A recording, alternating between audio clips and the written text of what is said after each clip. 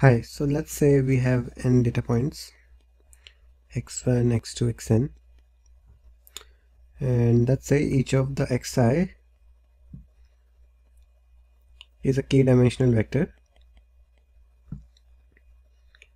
and we have to find a direction u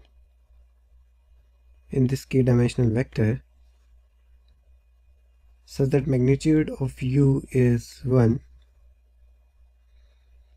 So we have to find a unit direction u such that when we project these points in the direction of u, so we'll get n such projected values, and the variance of these projected values should be minimum.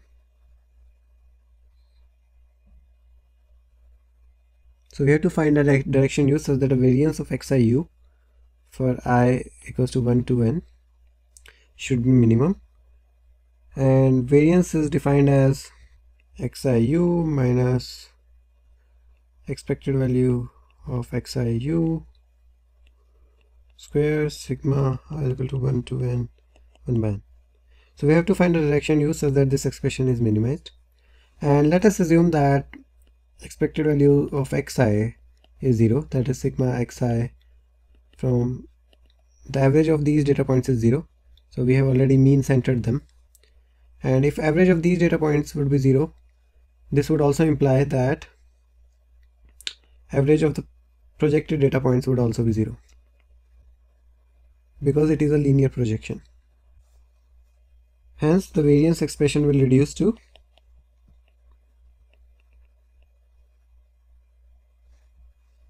this should be transpose,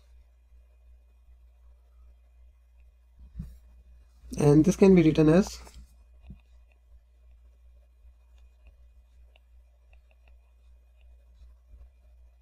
u transpose xi into u transpose xi transpose. So basically u transpose xi is a scalar value, and transpose of that would again be a scalar value, and this can be written as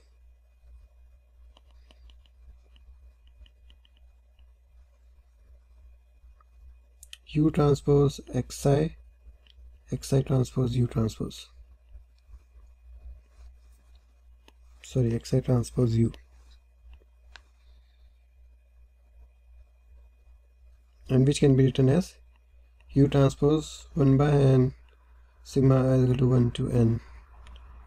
xi transpose into u. And this matrix, so xi is basically of size k cross 1, xi transpose would be of size 1 cross k, so xi into xi transpose would be of size k cross k, and we would be having n such matrices, and we would be taking the average of all those n matrices,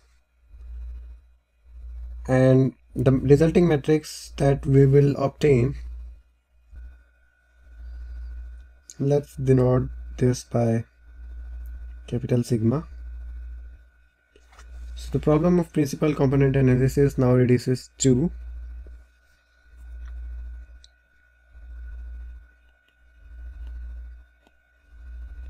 find a vector u such that magnitude of u is 1, that is a unit vector direction u,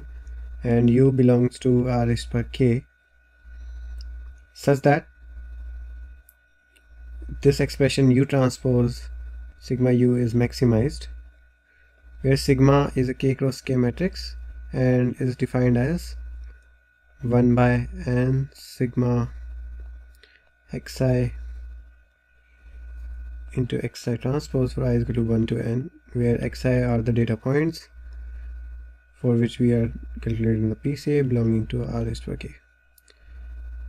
So this is the formulation that we are getting by maximizing the variance,